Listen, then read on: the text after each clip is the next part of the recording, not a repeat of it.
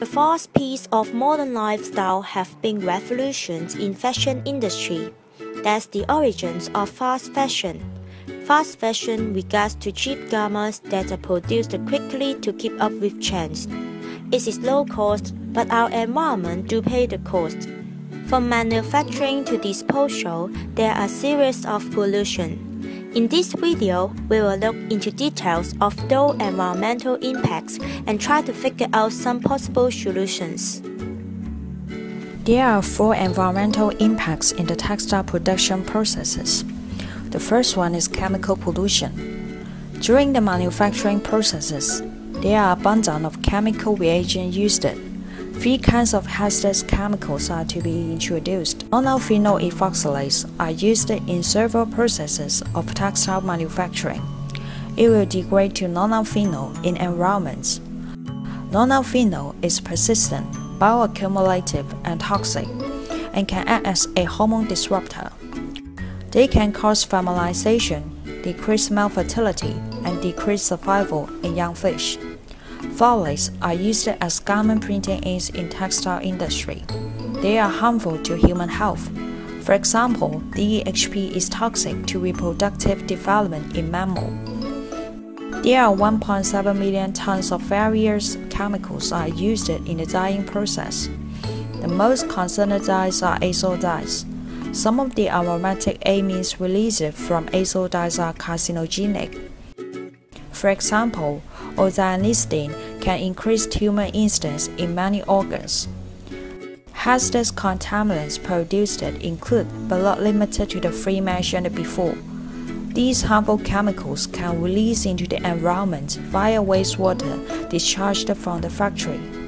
As some of them are persistent, they can accumulate and build up through the food chain and affect the health of the organism along the way. The second impact is extensive water consumption for textile dyeing and finishing.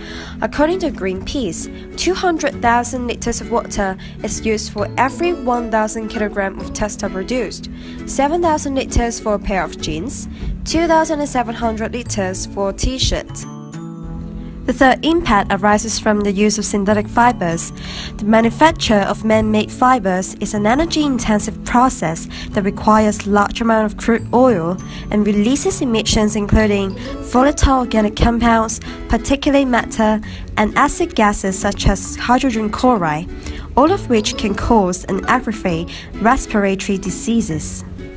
The most widely used manufactured fiber is polyester, which is made from petroleum. Polyester, already present 60% of today's clothing, takes decades to degrade. It also emits nearly 3 times as much carbon dioxide in its life cycle than cotton. The fourth impact stems from the use of pesticides when cultivating natural fibers. Large amounts of pesticides are often used to increase crop yield of cotton, one of the most popular and versatile fibers used in clothing manufacture. Pesticide application can unfortunately injure non-target plants and animals, disrupting the natural balance in the ecosystem.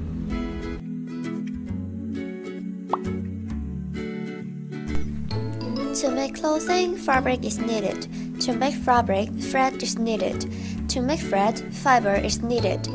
As fabric is the main raw material of clothing, cutting down pollution in fabric manufacturing means a lot to the whole fashion industry. Here, I'm going to introduce the top 5 eco-friendly fiber, concluded by a research in Canada. Number 5. Organic cotton. Organic cotton was harvested without the use of GMOs, pesticides, insecticides, or any chemicals that could possibly harm the environment. This fiber is low priced and is also biodegradable. Number 4. Bamboo. It's the fastest growing plant in the world. Bamboo grows without pesticides or insecticides. It also requires 4 times less water compared to cotton. Number 3. Eucalyptus, which has a commercial name tencel. The fiber is biodegradable and needs a very low amount of water and is also highly recyclable. Number 2. Linen. It requires no chemical for growth at all. This fiber is also biodegradable. What's so special about this fabric is that it's very strong, which makes the clothing products last longer than those with other material. Number 1. Hemp. It's one of the most environmentally friendly fiber currently available. This plant is naturally resistant and requires little water. It takes only 11 weeks to mature. It can make very durable clothes. The pollution problem is intensified by the incredible speed of the production cycle of the fast fashion industry. Guess how fast it is? Fashion is seasonal. It used to be 4 seasons in a year. Now it may be up to 15 or even more. For Sarah, it gets incredibly compressed into only 1 week from designing to get it on sale. That turns out 10,000 new designs each year. The instant hook keeps on attracting customers, making more people fall in love with fast fashion, as it only requires a little fortune to satisfy their desire for shopping trendy items. American buys 20 billion garments a year, which is a double from 20 years ago.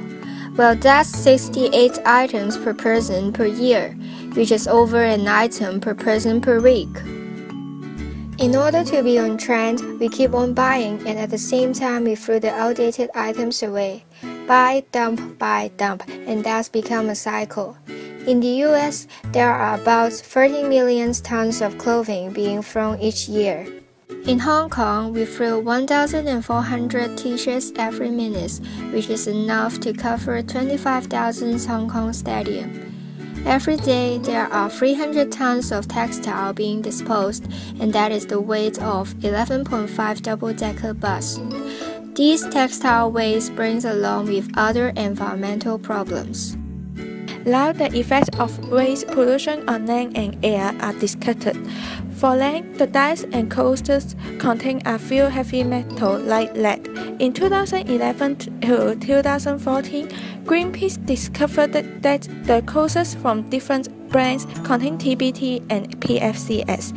All of them are non-biodegradable. When there is raining, these particles will be washed into river and soil. However, they are difficult to break down and being accumulated in the environment. Organisms get these toxins from the food chain, affecting their liver, immune, and production system. In addition, land gets saturated for such huge amounts of textile waste and usually gone to the third world countries, and more land will be occupied by coasters. For air, textile waste can be treated by incinerator and induce air pollution. Since the fiber of coasters is made by petrochemicals, some toxic gases will release when burning. There are a few examples.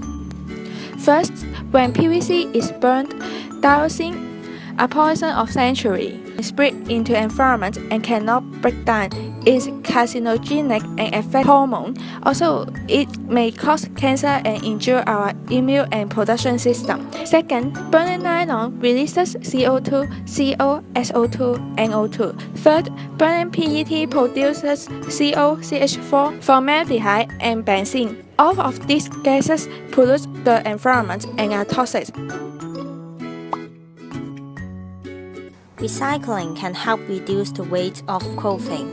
There are several organizations in Hong Kong carry out used clothes recycling. The collected clothes will sell as second-hand clothing, sent to third world countries, or turned into new textile fiber.